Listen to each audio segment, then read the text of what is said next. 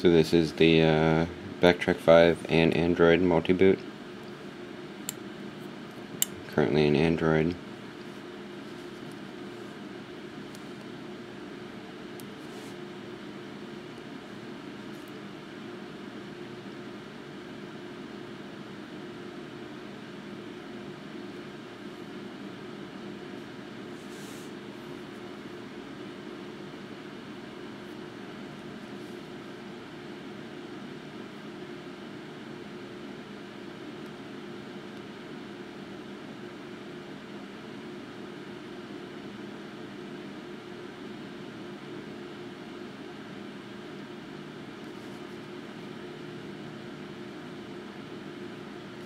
Boot and recovery.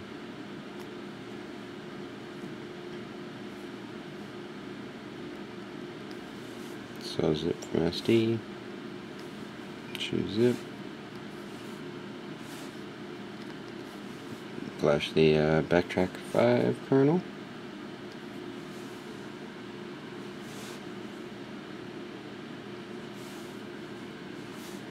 Let it reboot.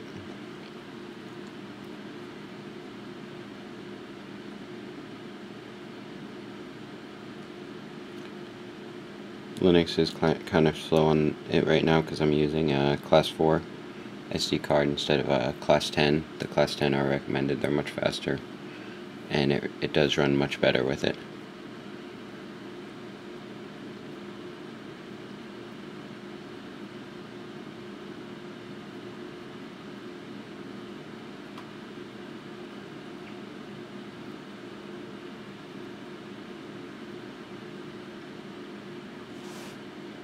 Once again, this is the touchscreen is working, but it's relative position right now. It's not absolute, so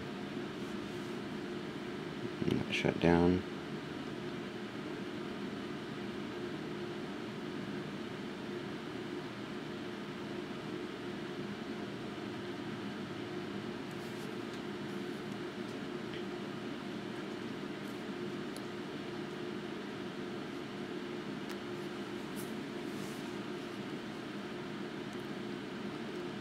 Install zip. You do not have to wipe anything in between. Go to restore droid kernel. Flash that. Oh, hit it too fast. Restore. Install. It's flashing.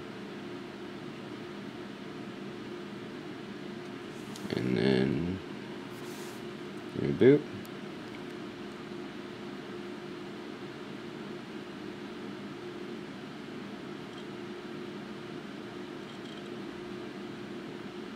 Now it boots back into Android.